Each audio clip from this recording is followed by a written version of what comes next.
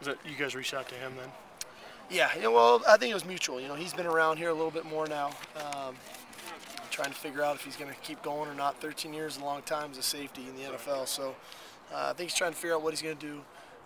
But it was great having him out. He's class act, great player. Any other cameos that we can expect during spring? I always keep some stuff in my back pocket. Seems like the defense really stepped up there right at the end of practice. And I thought they did. I thought the offense really came out and did a nice job in the red zone today, and I thought they needed it. We had struggled a little bit in the red zone the first 2 days of emphasis. I thought they did a nice job today, and then that last team period in the second and sixth competition, I thought our defense, after that first drive, the offense moved the ball pretty well. After that first drive, the defense really did a great job, and I was proud of them. They were down a little bit, and they battled back. They refocused. They did a great job. Safeties were a position that was really beat up last year. They had to rotate a lot of guys in. From what you've seen, the guys that are healthy, what do you think of that unit? Well, I like what Nate Williams is doing. I think he's studying, he's preparing really well, he's focused. I think Jory Fogerson is still learning the position. It's still new to him. He's still trying to figure it out. And so there's times that maybe he doesn't play as fast as he actually is. And Victor just keeps coming along. He keeps showing up. I think he's just getting healthy.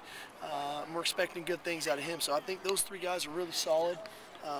It's going to be good to get Jason Wells back there when he gets healthy, and it's going to be good to get our JC guy David Batson here when he gets here as well, to just kind of get some depth to that group.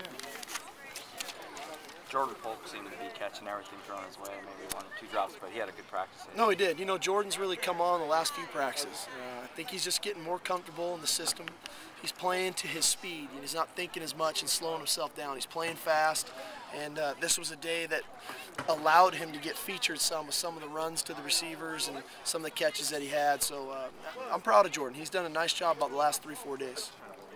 When you got here and when you spoke with EJ, did you have any conversation with him about leadership and what that means? Well, we talked that as a team all the time. Nothing really specific with EJ. EJ was more of, let's just get back to doing things right. And from a daily basis, on and off the field, doing things right, being accountable. And he's been great for us all the way.